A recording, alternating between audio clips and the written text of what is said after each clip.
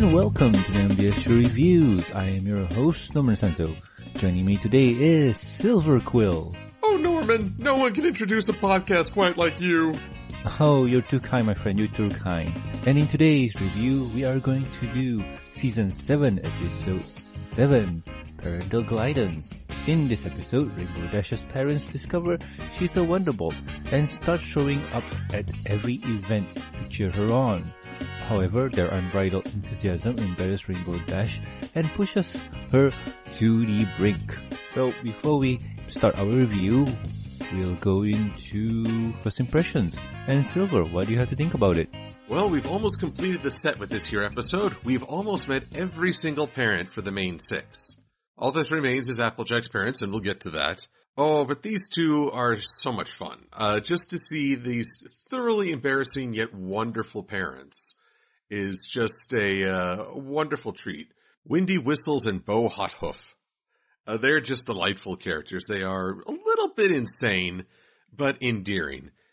At the same time, this episode tries to say that Rainbow Dash was in the wrong in a lot of events, and I'm just not feeling it. If anything, I feel like her reactions were justified, and that maybe Scootaloo's hero worship goes a little too far. But we'll get into that with the details. Alright. And well, as for me, this episode was pretty fun. I do like the expression of the characters and the interactions. The interaction in this episode were good.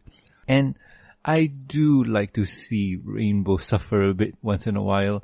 And in this situation here, the embarrassment is gold. But yes, we'll continue on in the review. And talking about reviews, if you guys have not watched the episode yet, please pause here and go watch it because it's a really fun episode. And we'll wait for you. Welcome back. Anyway, Silver, please take the lead. So this episode starts with a simple theme. Common sense and natural selection are dead. Because Scootaloo is just going to rocket on up to Cloudsdale. Because riding in a balloon is practical, but not very fast. No, our little adrenaline junkie of the CMC can and must do the most extreme way. Well, the extreme way is always the best way. That's why we get extreme sports. Yay. And I do want to bring up a point that Josh Scorcher made in his presentations, Friendship is Magic the Gathering. He talked a lot about character goals and the methodology they use. He mentioned that Scootaloo was the biggest victim of Crusaders of the Lost Mark. He said that her original goal always seemed to be to emulate Rainbow Dash, to be as athletic, as fast, as extreme as her idol. And so the change to suddenly guiding others to become more of themselves or to understand their cutie marks, it felt shoehorned in, or that they were basically overriding her character. I'm glad for scenes like this because it shows that while she's still helping others understand themselves or working to create cutie mark memories with others, she still is an extreme sports junkie. She still will do the biggest attempts just to get something done. Although character shields seem to be in full effect since she doesn't get her head mowed off.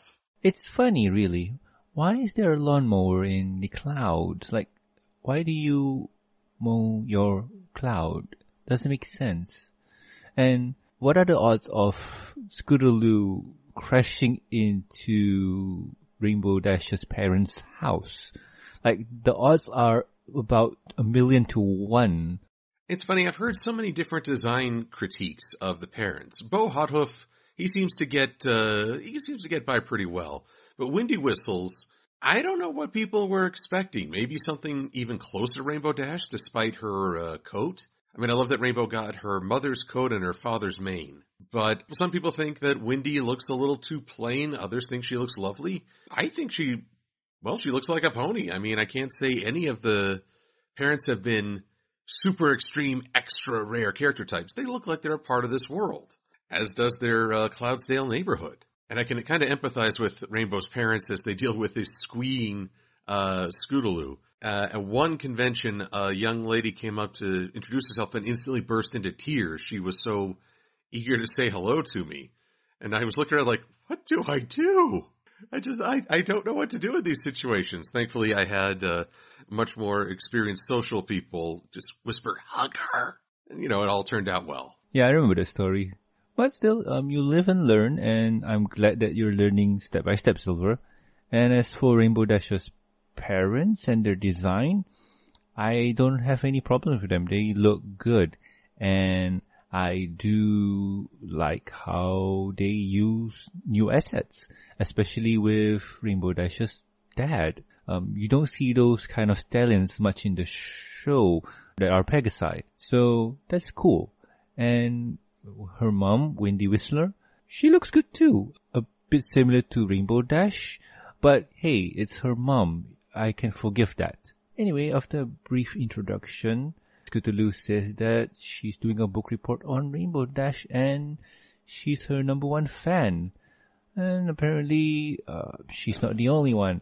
It seems that Rainbow Dash's parents are also fans too. So yay, what could go wrong? Anywho, after that, we go inside Rainbow Dash's home.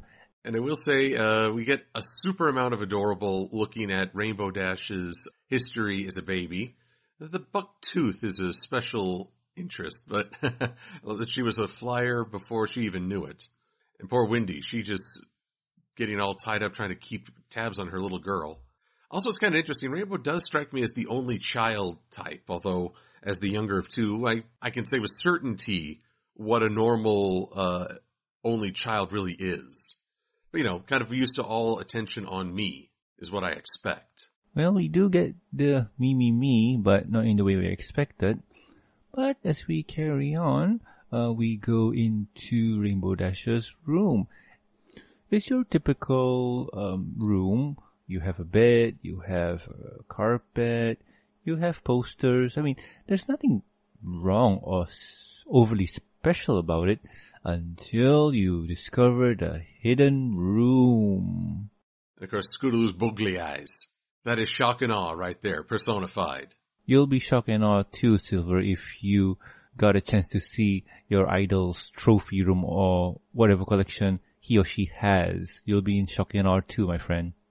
But anyway, we get a grand tour of Rainbow Dash's achievements in her life or young life, from her first walk to her first tooth.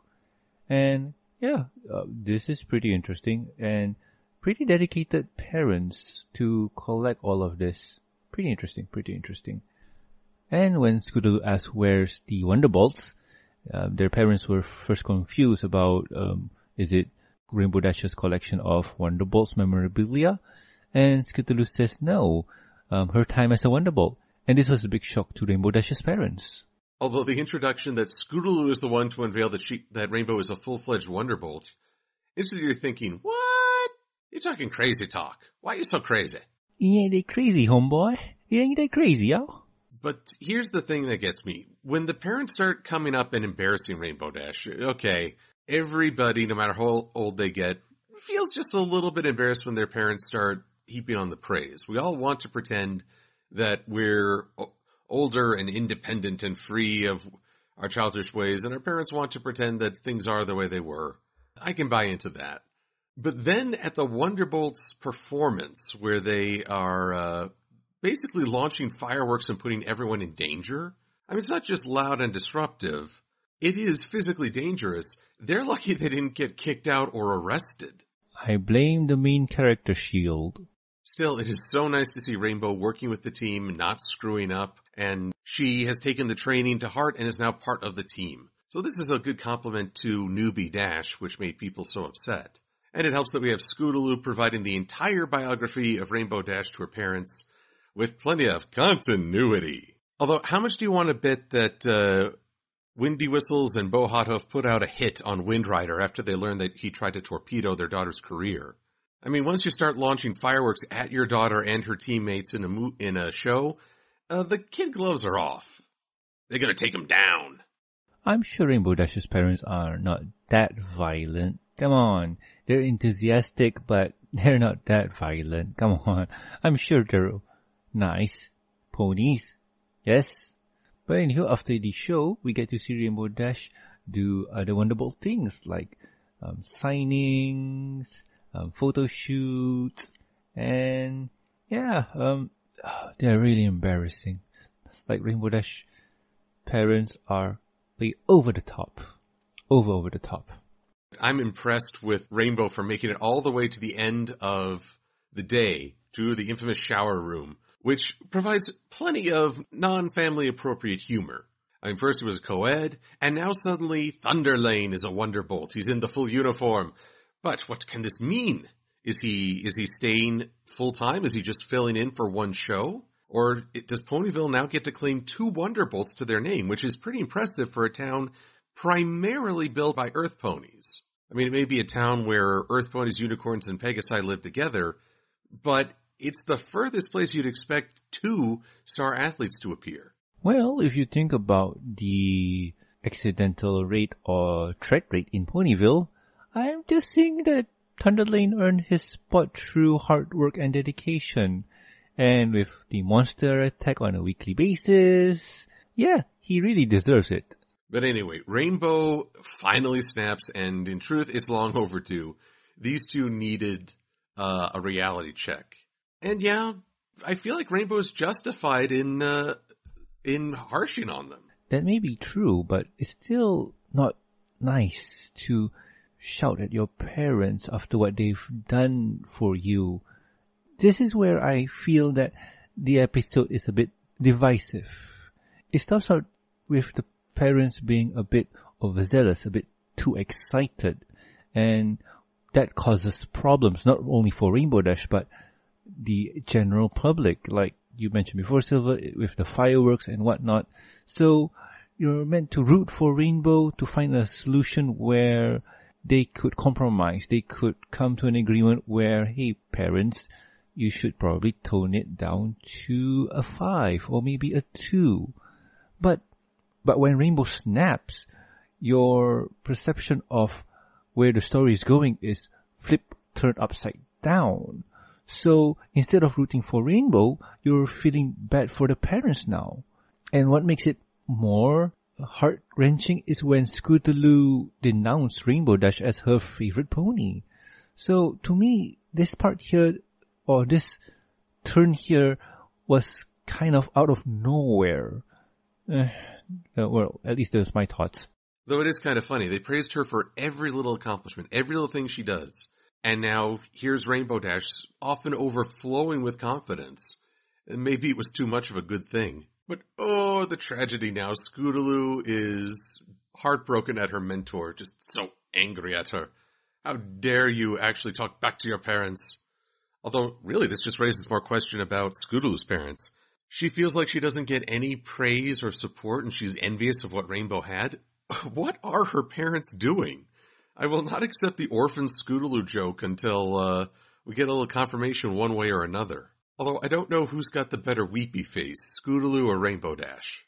Silver, let's just call it a tie, because ponies with sad faces is sad. But anyway, after that incident, Rainbow Dash chases down Scootaloo to explain why she is a bit embarrassed and why she feels the way she feels. And yeah, we get a bit of history. Oh, the hidden history of Rainbow Dash and the other Wonderbolts. Slowly working her way up the ranks, outperforming everyone, including Lightning Dust.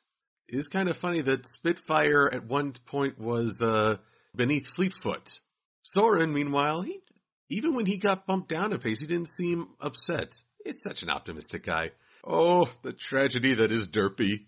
To see her move from the top of the pack down as her eyes just go more crossed, and then, when we learn where the apple lies, apparently she tried to have a corrective surgery.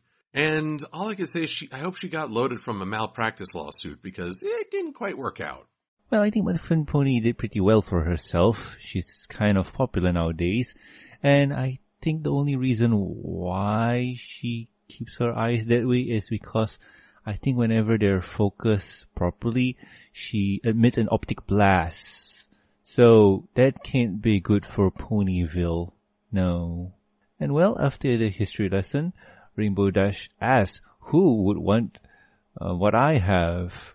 And Scootaloo admits that, hey, I want that because parents support. I don't have it. Yeah. So after realizing this, Rainbow Dash comes up with a plan, and she needs Scootaloo's help. And Scootaloo agrees.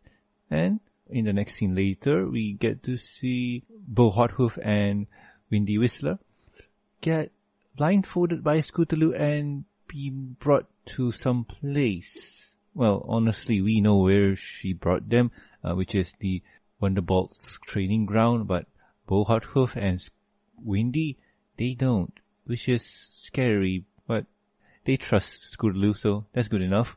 And with that, Rainbow Dash swoops in and tells them that she's sorry and performs a show for them, a private showing of the Wonderbolts. Yay! And with the solo performance, or the private performance for Rainbow's parents, it's really nice to see the Wonderbolts being nice. Let's face it, throughout this show, they've kind of been less than likable. Soren is the exception, but here they are just being kind, doing a private show for a teammate, acting like a team, much more positive, much more enjoyable than some of their other presentations. Yeah, it's finally nice to get a positive showing of the Wonderbolts after they're blended in past episodes. So yeah, this is a positive showing. And honestly, I think Spitfire is just loving this, just to see Rainbow Dash get taken down a peg by her own parents. It's a solid goal for her. She's just totally enjoying this. And with that, we head back to Ponyville where Scootaloo gives her report.